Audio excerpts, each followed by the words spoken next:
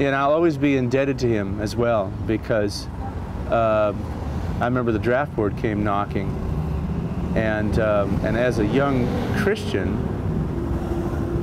you know, I just felt like, for the best sense I could make of the situation was, I can't go to Vietnam and shoot at people.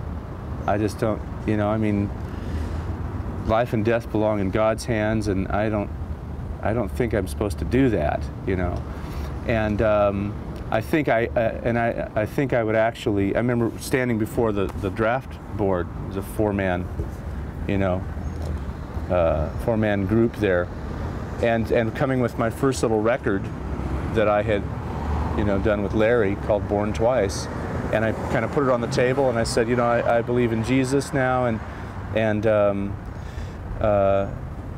so I think I would actually do something more constructive by being at home and talking to my peers about, you know, love and hope and, you know, inner peace, than putting on a uniform and going to Vietnam.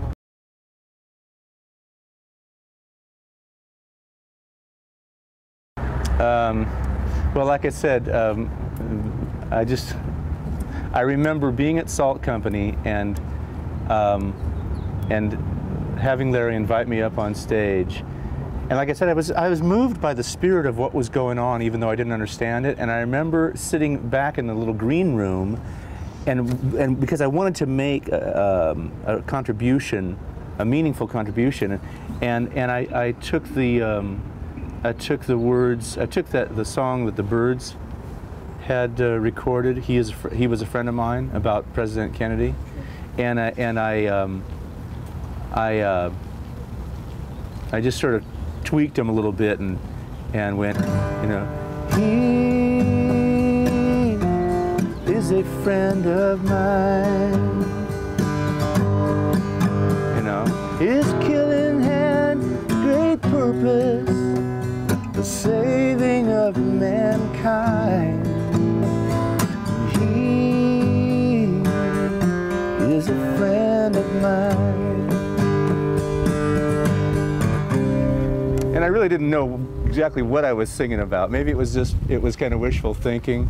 But I remember, you know, Larry watching and with a smile on his face, and then jumping in with me, and I think we did a couple of Beatles songs, and that was that.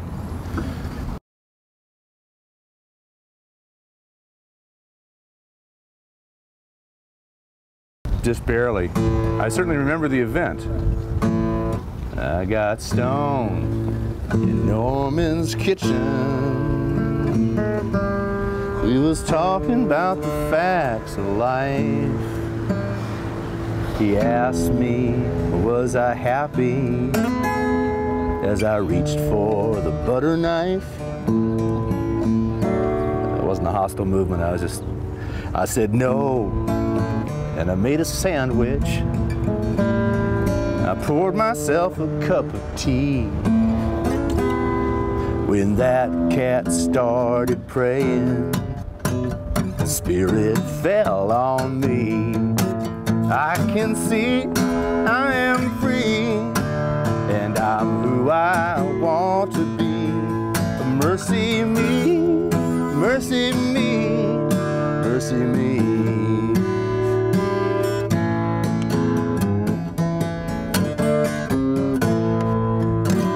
I got up to use the bathroom.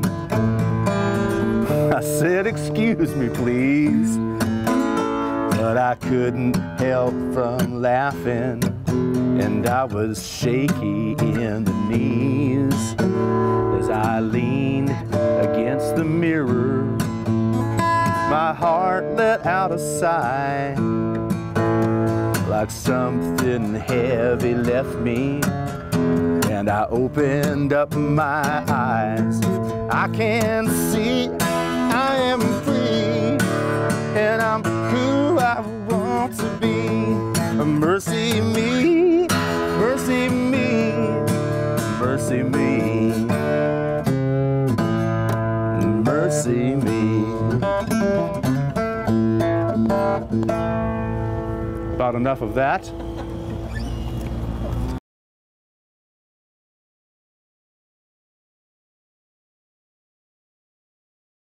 I wrote I Love You, no, before that. I wrote I Love You in 1970 because it came out on Born Twice in February of '71.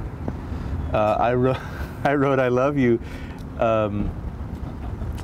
I think, careening down the Hollywood freeway, and I say careening as if my driving skills were a little iffy. So I was careening down the Hollywood freeway on my way to one of my first sessions for Born Twice, and just like I said, just thinking about this, you know, this wonderful God who actually remembered my name and showed up in my life, and so I'm driving my first car that I bought at Last Stop Auto Wreckers for 115 bucks.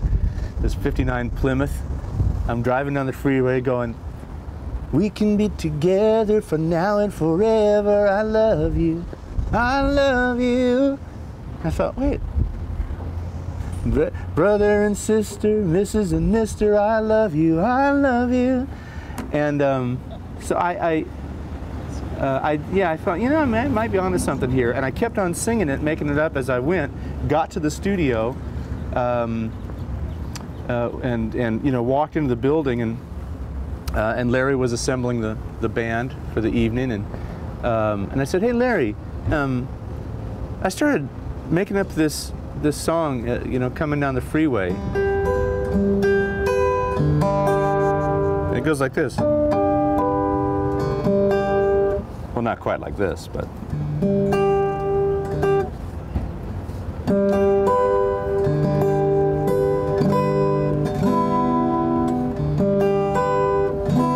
Anyway, I started making up this song coming down the freeway, and it goes like this. What do you think? "We can be together for now and forever. I love you. I love you." And his eyes sort of got wide, and he said, "You're making that up right now?"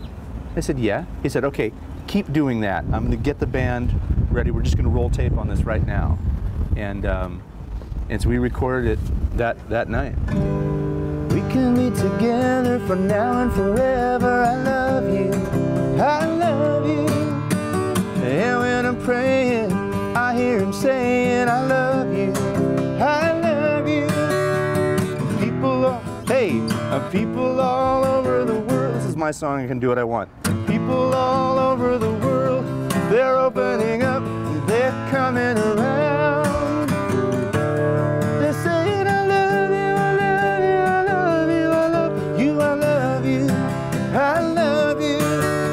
I love you, I love you, I love you, I love you, I love you, I love you.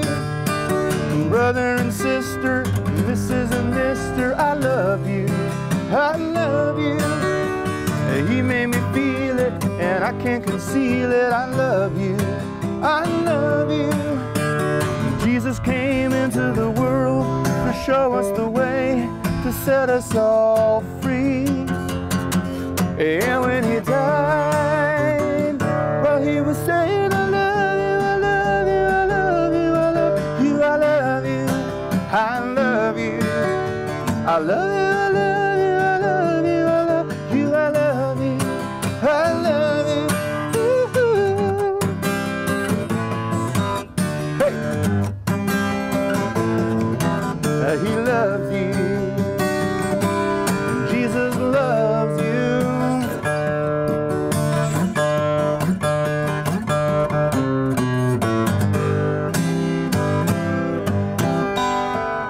Etc.